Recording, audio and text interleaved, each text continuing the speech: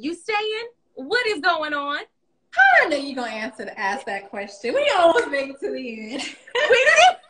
That is the biggest question. Are you staying? You said some things. And so what is going on? Okay. So I'm not gonna answer that question. So G and I, we have a lot to think about. We have our marriage to think about, our kids to think about, our businesses to think about. And there's some things that have transpired on my first season that I am afraid will make Mia, or I should say Maya, come out. And we don't want Maya to come out, okay? Okay. Maya can ruin Mia's life, and we don't need Maya to stay inside. So, and I'm not saying no.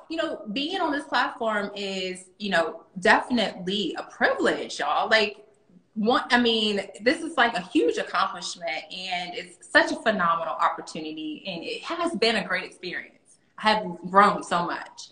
So I don't have bad things to say. It's just, if I don't come back, it's just solely a personal decision, and it will be because of my family. Okay.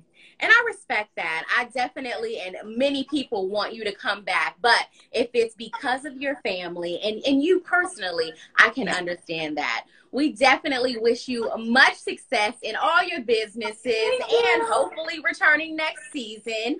Thank you so very much for joining us. Best of luck in everything, and many blessings to you, okay? You as well. Thank you for having me. All right. Sounds good.